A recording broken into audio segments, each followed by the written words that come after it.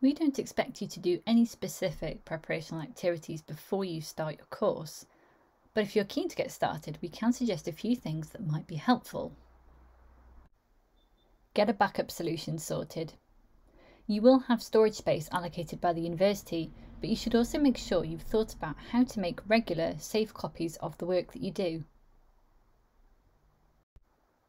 Have a look at Arduinos. We don't expect any of our students to have prior experience in programming before starting with us, and Arduinos are used in our first year Intro to Programming module. Do you have a CV, and is it up to date? We have a first year module on personal and professional development which will look at this in more detail, but it would be worth starting to put a CV together, as it can take time to reflect on your skills.